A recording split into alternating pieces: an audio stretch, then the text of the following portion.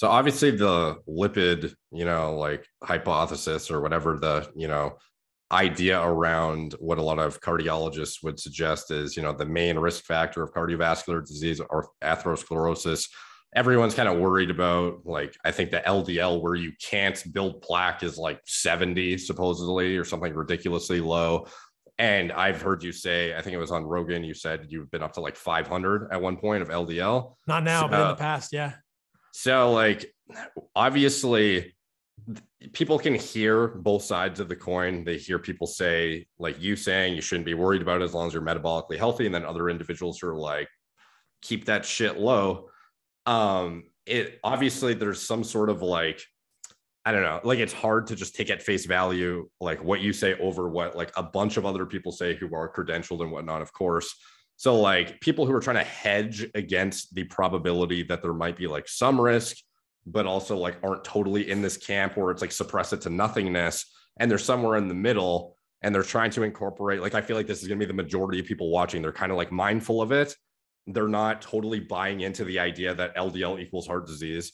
But at the same time, they're like cautious enough to not just be like, well, I have a 300 LDL, like I'm fine as long as I'm, exercising and I'm lean. What kind of biomarkers should somebody be looking at on their blood work in order to assess any kind of like the actual markers that you would think are relevant to plaque development? Like, should you be looking at C-reactive protein, fibrinogen, like, I don't know, like TMAO, like what would you be looking at as far as risk factors in addition to like, your NMR lipoprofile stuff? Yeah. I mean, the NMR lipoprofile is actually less valuable than it's made out to be. Your particle size, maybe, but in some semblance of order of importance, I would start with fasting insulin, because then you're going to know if you're metabolically healthy. And you could also triangulate that with a continuous glucose monitor and look at your postprandial levels. It's going to take a little more education to understand how to read a CGM and to know what glycemic variability is good. But some measure of your insulin sensitivity and metabolic health is paramount. Fasting insulin. What would you want to see as like a healthy fasting insulin? Less than 5 micro IU per ml. Okay. Yeah. Do you know what yours is?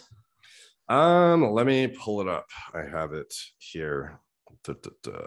So what's interesting about this is that the normal range for fasting insulin goes up to 24 for many labs, or 16, which is massively disordered. Yeah, I can't even imagine waking up with like a 20 and being like, oh yeah, I'm good. It's healthy. Yeah. It's a antiquated test that is so powerful that we're misusing.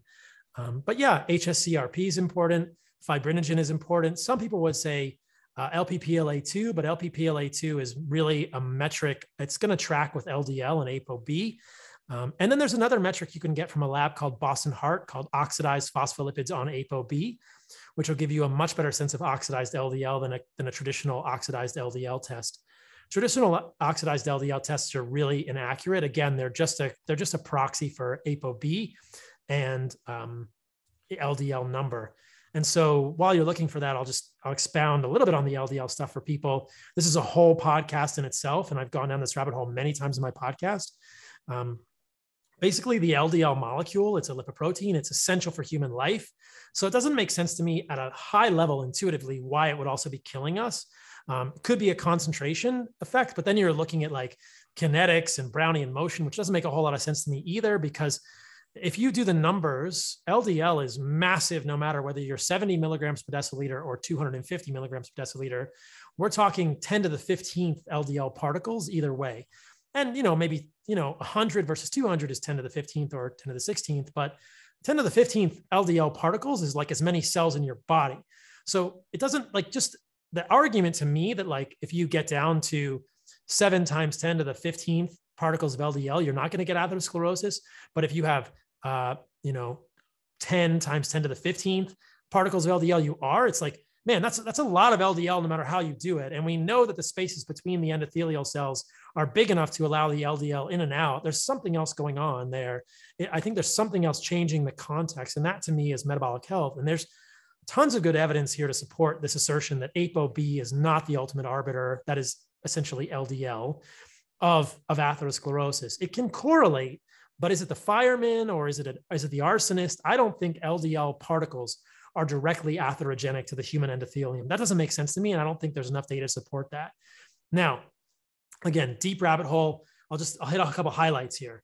There's definitely case studies of people with familial hypercholesterolemia, LDLs 400 to 600 for their whole life with zero atherosclerosis. So if LDL is causing atherosclerosis, why is this guy an outlier? And there's multiple cases of that. If LDL is directly causing injury to the endothelium, why do you only accumulate atherosclerosis in the arteries and not the veins? They all have endothelium. The concentration of LDL is the same in all of them. There's something else going on. And many people would say, oh yeah, well, the endothelium has to be injured. Okay, well then if the endothelium has to be injured, LDL isn't really injuring the endothelium because there's the same amount of LDL in a vein as there is in an artery. Then you have all kinds of interesting medical anomalies. There's a condition called glycogen storage disease 1A. I think it's von Gerke's disease, where people have elevated levels of LDL, but they don't have elevated levels of atherosclerosis. Okay, so what's going on there? There's many examples of this. There's on the flip side, there's familial Dunnigan hyperlipidystrophy, where people have normal levels of LDL, but they have accelerated atherosclerosis.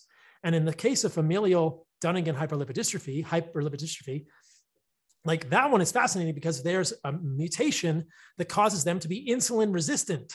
So they distribute their fat. So lipodystrophy is something where people have increased visceral adipose tissue, but very lean extremities. They don't have visceral fat. They don't have subcutaneous fat. It's all visceral fat. They have like a total. Yeah, I did a video on a guy who was like 2% body fat and ate like 10,000 calories a day or something. And he had like an insanely fatty liver and like issues, but he looked like super lean.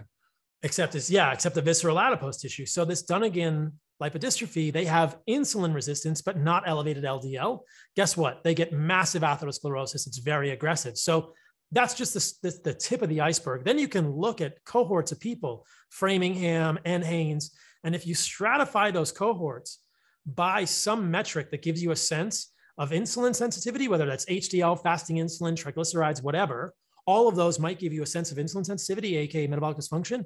You see the risk of LDL and heart disease essentially vanish or is massively attenuated. So for instance, in the Framingham cohort, if you have a low HDL, which is a proxy for insulin resistance, then LDL tracks very well with cardiovascular disease. But if you have an HDL of 65 or 85, most of those people are pretty freaking insulin sensitive, milligrams per deciliter. There's essentially no relationship or a massively attenuated relationship between LDL and cardiovascular disease. So there's something else going on here. That's very high level brush with all of that. But I think there's enough evidence to say, I don't think we can prove that ApoB containing particles, which is mostly LDL, but also includes things like chylomicrons, et cetera, are directly injurious to the endothelium.